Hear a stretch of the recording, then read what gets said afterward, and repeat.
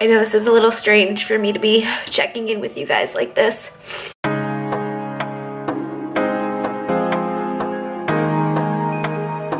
What's up, guys? Happy 2017. This video is going to be going up in the new year, even though it is New Year's Eve today. I still want us to think a little bit about 2016, what it was as a year for you, and really think about the things that you were grateful for. I know when I woke up this morning, I took some time to really think about everything that I was grateful for in 2016 so that I can enter the new year with the most grateful heart. And I really think that that's what helps set us up for a happy new year, just being grateful. I think that when we're grateful for everything we have, that's when we realize we have everything we need. I want to challenge you guys to really think about the things that you were most grateful for this past year in 2016 and comment them below. I'd love to hear some of the things that made an impact in your guys' lives. Some of the things that I'm most grateful for, and there's so many, but just to name a few, I'm grateful for my health that I had in 2016,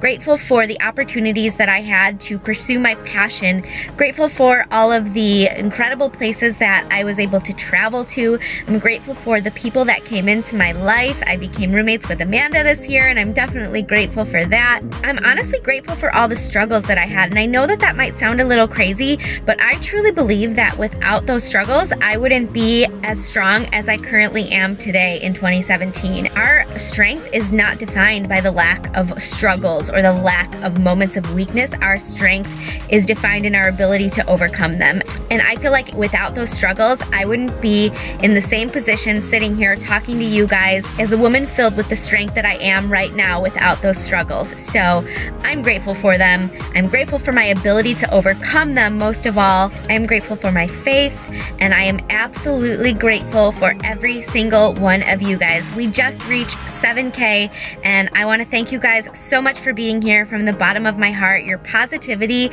and all of the wonderful things that you guys leave me in the comments and the feedback that you give me, it means the world to me. You guys have no idea how grateful I am for all of you. So to all 7K of you, thank you so much for being here. I appreciate you. Let's start 2017 off strong.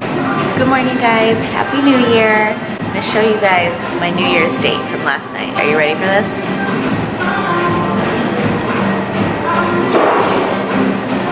Sexy, right? It is New Year's Day, January 1st, 2017. Woke up feeling good, went out last night, stayed out until 12:15 a.m. I know. Big time, wild over here. It was good, rang in the new year with some close friends. We went out for sushi and I tracked 2 pieces of yellowtail sashimi, 2 pieces of albacore sushi, so over a little bit of rice, and then a garden salad with dressing on the side. So I tracked that in before I left for the day so that I was able to still go out and be social with my friends while still on prep. And I did not drink last night. I had some water on the rocks. I was home by 12:30, was just kind of tired and ready to get in bed so that I could get here and get on this cardio this morning. I was still feeling really good, ready to crush this prep hard and crush 2017 goals. One thing that I did slack on yesterday was getting my water intake in. I'm gonna make a really conscious effort this week to ensure that I am getting in at least a gallon a day. I'm usually very good at that. It just kind of comes naturally. When you start drinking that much water, your body actually starts to crave it and you can't go without it. Yesterday it was tough. I had like a little wristlet out with me, so clearly couldn't carry my water bottle around with me like I normally do. And it was cold out and cold inside that little party we were at, and I find it difficult to drink water when I'm cold too. So I definitely slacked a little bit yesterday, and I woke up this morning with a headache, and I think that's why. It's funny, I didn't even go out drinking last night and I woke up with a headache. I'm like, really?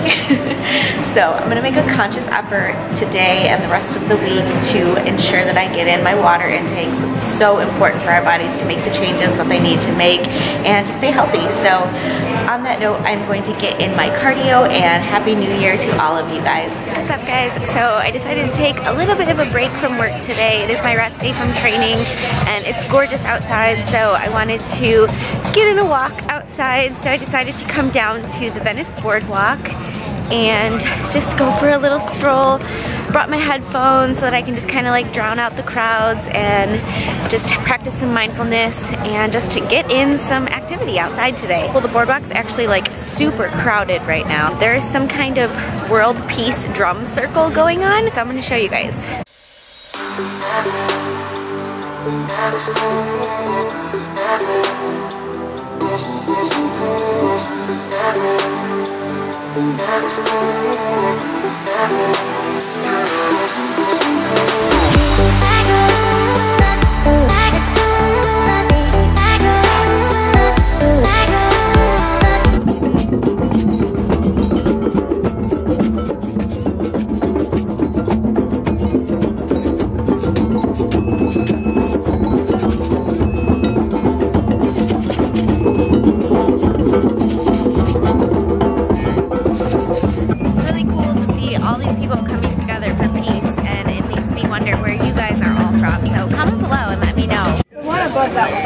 Definitely getting one of these too. This one out, it's got a cool sunset shot in there. Usually 25, out here 15. You get a bit too small, it's a little bit. So cool. Just got back from my walk and pulled this Bite Meals out of the freezer. It is 4 ounces of chicken, half a cup of rice, and some green beans. The macros are 4 fat, 27 carb, and 37 protein. And this is going to be my 3rd meal of the day. I'm going to be taking one of my NLA for her probiotics before this meal. I don't have a specific time that I take my probiotic, just as long as I take my 1 capsule a day.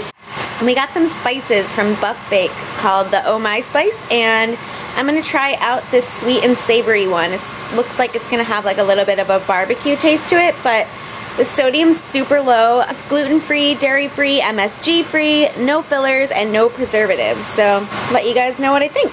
And we also got a sweet one, the birthday cake that I put on my egg whites last night. So it was pretty good. Just with some ideas to add some variety and flavor to your foods.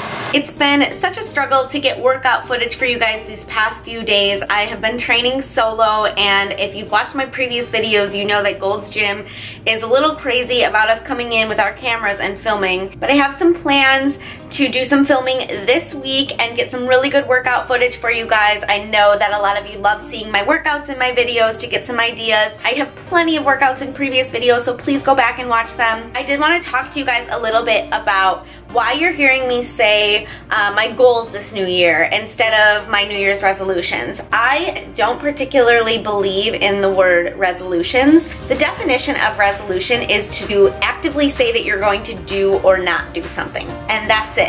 And I think the reason why most resolutions fail is because there's no plan of action. There's no measurable or achievable goal attached to that resolution. Where when we say we're setting goals, we can make them trackable. We can set dates, we can set deadlines, we can attach numbers to them, and we can measure them. And I guess maybe that's the data-driven psychologist in me. I thrive off of seeing myself move from point A to point B and knowing that I'm on the right course towards achieving my goals. That's why you've heard me say these are my 2017 goals rather than my 2017 resolutions. I know that when I'm keeping track of my goals, whether they be physical, whether they be emotional, mental, if I'm keeping visuals of them, not only is it a good way to hold myself accountable, but it's an excellent way to increase your motivation. When you're seeing yourself actually make that progress toward your goal, that's so motivating to keep going. I encourage you guys to kind of shift your mindset from resolutions to goals. I encourage you to comment below, let me know what some of your resolutions were and how you're turning them into goals, ways that you're going to track them and measure them and hold yourself accountable. I think that we can start a little community here and all encourage one another and help one another and motivate one another to stay on track toward our 2017 goals. So go ahead and comment those below. I'd love to hear what you guys are working towards this year. I know a lot of you guys have asked how I set my day up to stay on track. I like to wake up every single morning and write out my to-do list for the day. And yes, more things usually pop up, but this kind of gives me a rough idea of how my day is going to go and staying on track. And it really helps me to alleviate any like stress or anxiety because I have my day totally structured and planned out. So today, wake up, read my devotionals, prayed, and then I went straight to the gym, eat, and then work for a couple hours. I'm going to get my eyebrows touched up, and then back to work for a few more hours, cryo, plan out my next day. My to-do list is train, cardio, work on client plans, write a couple of blog posts, a couple of people that I need to text, do my camp follow-ups for my girls that are in my holiday camp, check on them, see how they're doing, make sure I schedule my cryotherapy session, create my camp Facebook group for the New Year's training camp that's coming up. I have a couple of different skincare things that I need to touch on for an upcoming YouTube video. My top 3 priorities today are to be grateful, work hard, and no negative self-talk. And today is my best friend Alexa's birthday. Happy birthday, Alexa. Just an idea for you guys. This helps me tremendously. Just waking up first thing before anything else, writing out your to-do list for the day. And it's actually so therapeutic when you can go in and take your pen and cross things off. Feels so good.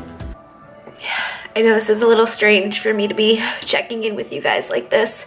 You usually see me smiling and super happy, and I'm so happy right now. I'm crying, I think, tears of joy. So one of my 2017 goals was to grow in my faith with the Lord, and just spending some time in prayer, in worship, and reading my one-year study Bible. And I got literally like 30 seconds in, and I just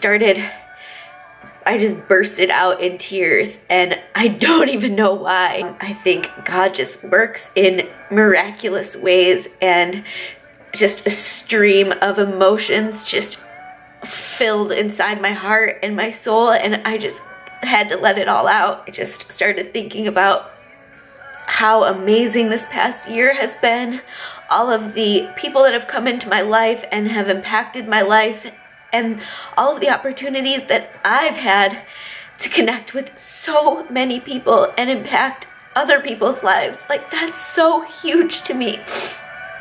That's been my dream and my passion. And when I get comments, I'm sorry,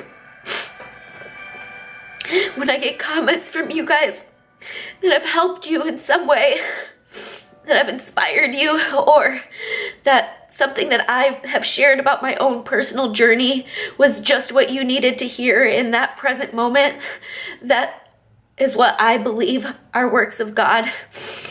And I just feel so blessed that I have had the opportunity and the platform to be able to do something like that. And so I don't know why I'm crying still. These are all really great things. I think just an overwhelming sense of emotion. I don't know.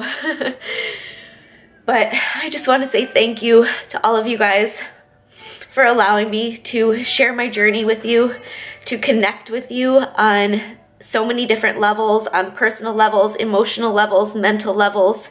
And this is what I truly believe is my purpose, and it is my passion, and I'm so thankful and so grateful for it. And so I'm sorry to be so heavy with you guys right now and super emotional. I know you never see me like this, but I really just felt a need to share this moment with you guys and just express my gratitude to all of you. So thank you so much for being here and for allowing me to be a part of your lives in some way. And I appreciate you guys for being a part of mine. I'm gonna drink some water, finish my Bible study, and I'll catch you guys soon. No more tears. Just finished up round 2 of cardio. It is late. I am tired and I have a lot of work still left to do. But when you really want something, you don't think about it, you just do it. Literally anything is possible as long as you spend more time working and less time doubting yourself. Think about it. Majority of the time, the only person saying that you can't is yourself. Let's shift our mindsets here, guys, and believe in ourselves. Week 1 of prep is in the books. Thank you guys so much for your support and some encouragement. I love you guys so much.